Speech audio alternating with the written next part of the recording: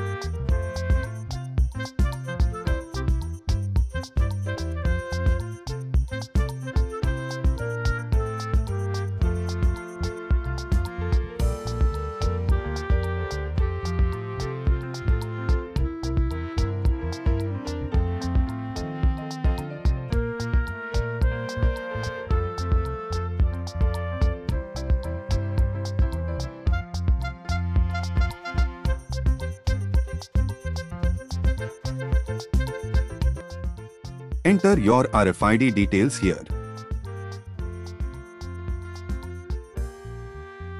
Open Library Manager. Install rc522 library. I have given TFT ESPI library in description. Install it manually. Click Upload button to upload program to your board.